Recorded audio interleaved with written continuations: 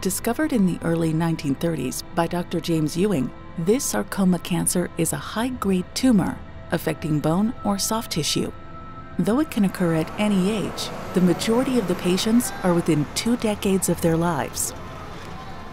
Many of the children survive unless they recur or there's metastases. It's really the metastases that is the big killer of Ewing sarcoma. Unlike healthy human cells, cancer cells constantly grow and divide, evading natural cues to die. Ewing sarcoma has a high metastasis potential, spreading to other parts of the body.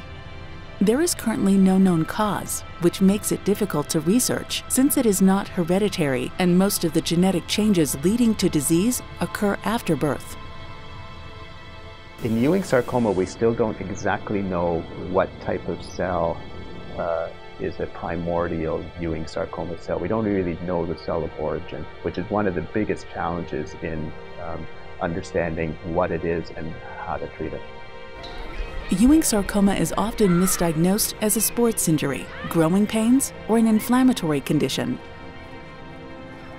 Symptoms of this cancer include breaking a bone from a minor injury or for no apparent reason, swelling or a lump at the site of the tumor, pain near the site of the tumor, pain that is disproportionate to an injury and does not appear to get better with time, fever, fatigue, weight loss, weakness.